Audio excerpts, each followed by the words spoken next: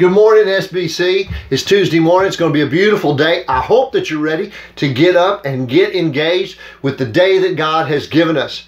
Now, I wanted to share with you a word of encouragement today from my stick collection one more time, and that is this beautiful stick right here. I know you may not think it's as pretty as I do, but I love it. It's got a grain in it that actually twists as the stick goes on, and I left the grain to where you can feel it, and it feels really cool. The other thing I love about it is all these knots and bumps and bruises. Those things just kind of give it character because it's something that it acquired over time.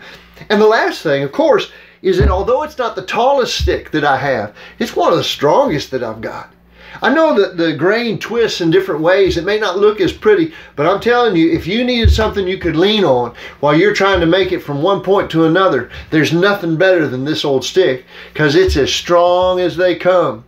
Now, I love this thing because I know I can count on it. And I've got to tell you, there's one that I dearly loved who I know has gone on to heaven, and they are enjoying the reward of being an individual that others have so long leaned on. His name was Bob McCord. I loved him dearly. He was one of the most amazing guys in the church. He wasn't necessarily the tallest guy in the congregation, but he was a man of great stature when it came to spirituality. Every Sunday when I would see Bob sitting just to my right on the front pew, I would know that it was his week to go in and intercede for his pastor in prayer while I was preaching.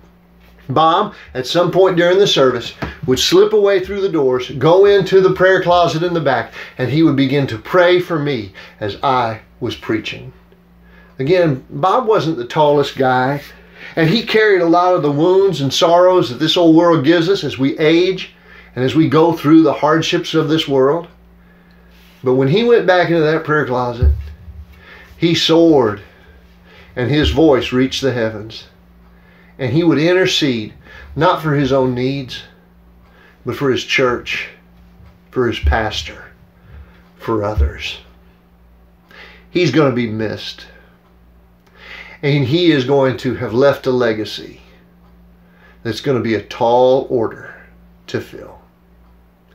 This week, I pray that you have folks that you can lean on. I pray that you have folks that you can count on. And most of all, SBC, I pray that there are people who can count and lean on you. Let's make it a great week, and let us all intercede for one another out of love for one another and in service to our God.